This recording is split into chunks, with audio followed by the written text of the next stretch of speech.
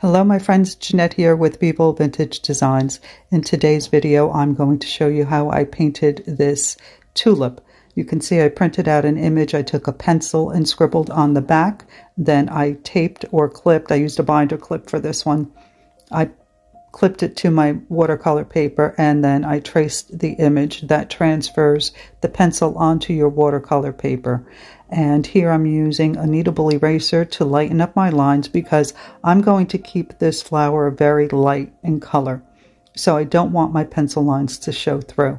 You can see the image is a little bit darker, but that's not how the picture was. That's just the way it printed out. So for this painting I am using Arches hot pressed 100% cotton watercolor paper, which is something I've not done before. I've used hot pressed paper, but for line drawings and some watercolor paintings, but not very many, just very small and loose watercolor paintings.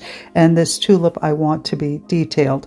So the difference between hot pressed paper and cold pressed paper is that cold pressed has a rougher texture to it. It's not as smooth as hot pressed. So when you use hot pressed paper, you're able to achieve more details because, again, the surface is smooth. So this is a first for me. I wasn't sure how it was going to turn out, but all in all, for my first time, I think it turned out pretty well, and I will definitely be using this paper again. The colors that I decided to use are Quin Red, Permanent Rose, Alizarin Crimson, Lemon Yellow, Green Gold, and Olive Green. I also did use a touch of Opera Rose and a little bit of Ultramarine Blue as well. And the paints that I'm using are Winsor & Newton Professional Paints. And the brushes are my silver black velvet brushes in a variety of sizes. Now, unfortunately, I didn't realize that my camera died, and I continued painting and wasn't able to capture the entire process of painting this tulip.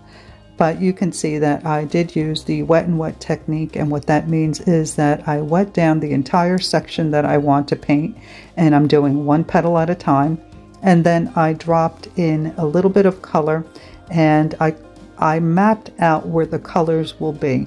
And with watercolor painting, you do layers of paint. So for my first layer, I kept it very, very light, just mapping out where my colors would be. And now here you see me using the wet on dry, which means that you're putting wet paint on dry paper. And once I apply the color on the petal, I'm using a clean, damp brush to soften the edge. So I run the brush across the edge of the paint that I just applied, and the paint will blend with the water and soften the edge.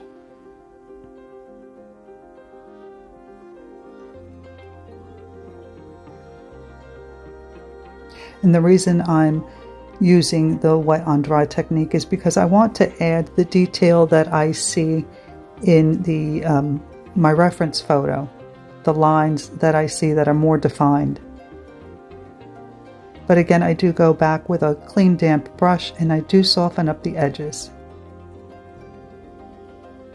So you can see that while the pink that I just added is still wet, I added a little bit of the lemon yellow at the base of this petal.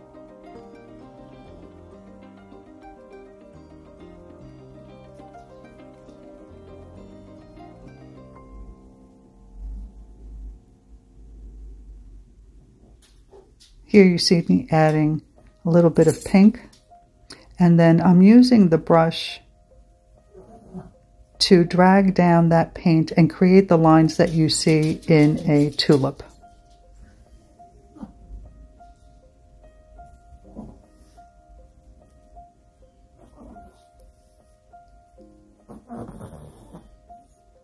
Now I'm working on this petal, and you can see that I've added my color, and now I'm using a clean, damp brush and running it along the side of that color that I just added and blending it through so I can get a nice soft edge, and then I'm running the tip of the brush through the paint to create those lines in the petals.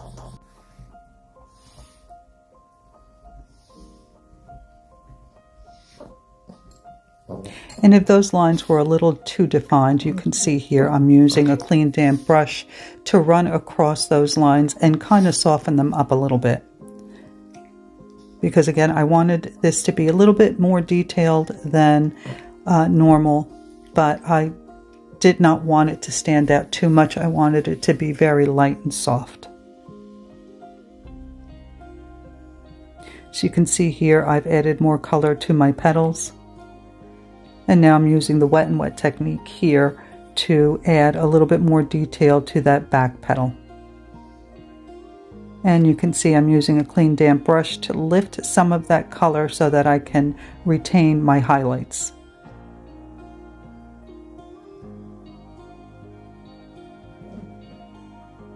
So if I see that my colors are a little bit too dark, again, I use a clean damp brush, I run it across the paint, and I lift some of that color off.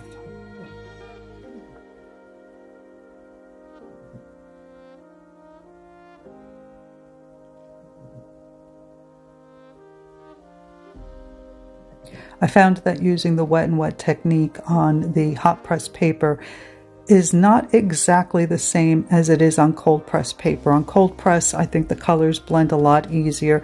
So this was challenging, but I think that I did pretty well for my first time, and I will definitely be painting more on the hot press paper. God knows I have tons of it, because anytime I see watercolor paper on sale, whether I think I need it or not, I buy it. And again, this is Arsh, and it's one of my favorite papers. Here you can see I'm going back to the wet and wet technique. I've wet down the entire petal, and now I want to add a little bit more color. So this flower was done using multiple layers.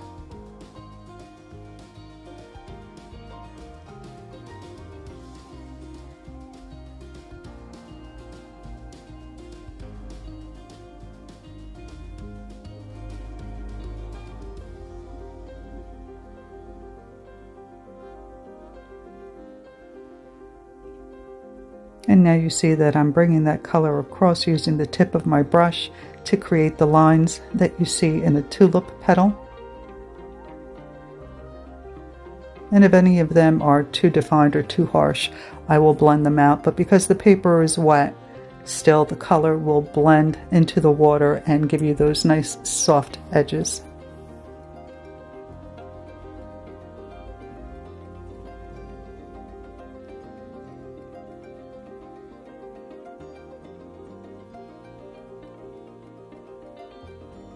And it's really important when you're trying to create a flower like this that you keep your highlights like you see in the center of that petal that I'm currently working on, because that's what will make your paintings look more realistic.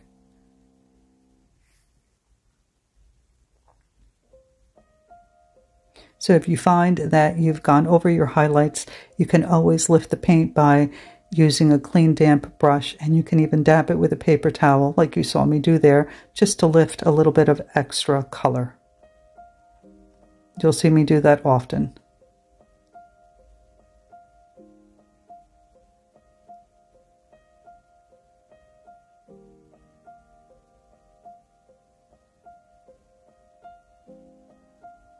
Here I'm using an eradicator brush to lift a little bit more of that paint. And the eradicator brushes are by Rosemary & Co. And I love these brushes for lifting watercolor paint. You can find them on their website. I don't have the links for them, but check them out. They were really inexpensive and they work beautifully. And in the United States, it took me to about 2 weeks to receive them, or maybe even less, but they're great little brushes.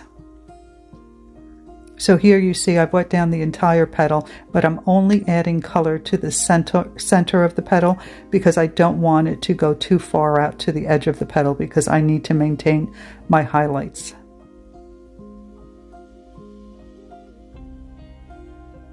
So once I've applied it, I use a clean damp brush to keep it in the area where I want it. So I wipe away any excess, and then I use the tip of the brush to draw that paint across the petal to create those lines.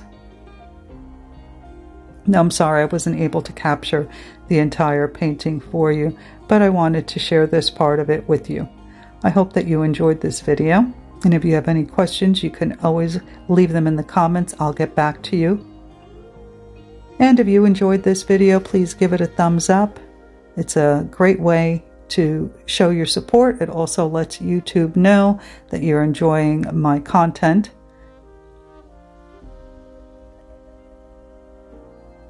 And I really do appreciate it.